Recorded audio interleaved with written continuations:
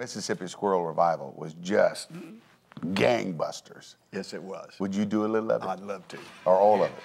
All Do right. what? Yes. Do a little of it or all of it? As much as I can remember. All right, okay.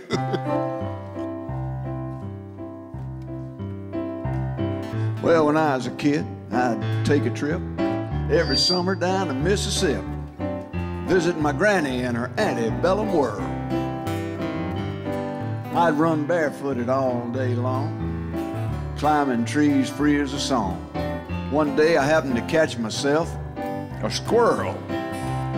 Well, I stuffed him down in an old shoebox, punched a couple holes in the top. Sunday came, snuck him into church.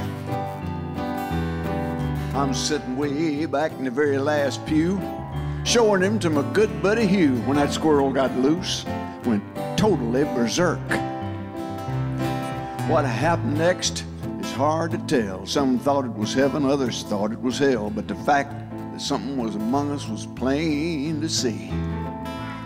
As the choir sang, "I surrender all," the squirrel ran up Harv Newland's coveralls. Harv leaped to his feet, said, "Some's got a hold on me!" Yeah! The day the squirrel went berserk in the First Self-Righteous Church in that sleepy little town of Pascagoula.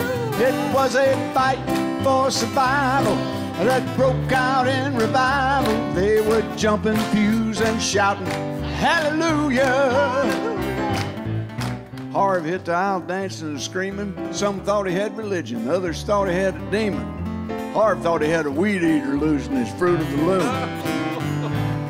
Fell to his knees to plead and beg. Squirrel ran out of his breeches leg, unobserved, to the other side of the room. All the way down to the amen pew where sat Sister Bertha, better than you, who'd been watching all the commotion with sadistic glee.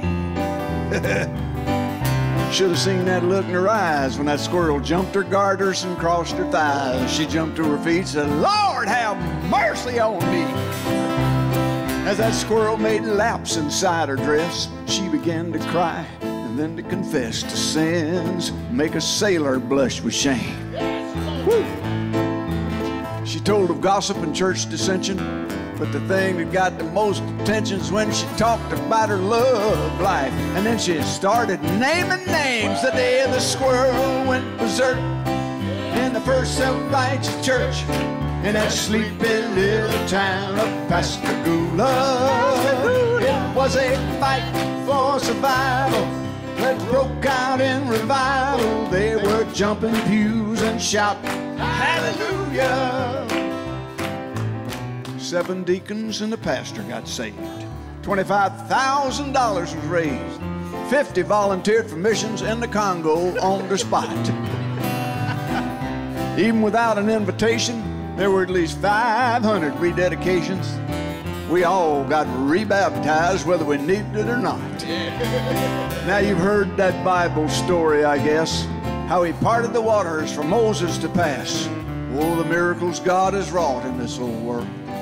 But the one I'll remember till my dying day is how he put that church back on the narrow way with a half-crazed Mississippi squirrel. The day the squirrel went berserk in the First Self-Righteous Church in that sleepy little town of Pascagoula. It was a fight for survival that broke out in revival. They were jumping pews and shouting, "Hallelujah!" Whoa, they were jumping pews and shouting, "Hallelujah!"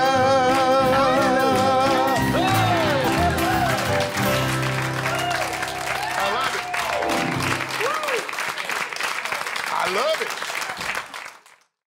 Hey guys, thanks for stopping by the diner and watching this fun clip. If you'd like to see more videos, then hit the subscribe button and like this video. See you at the diner.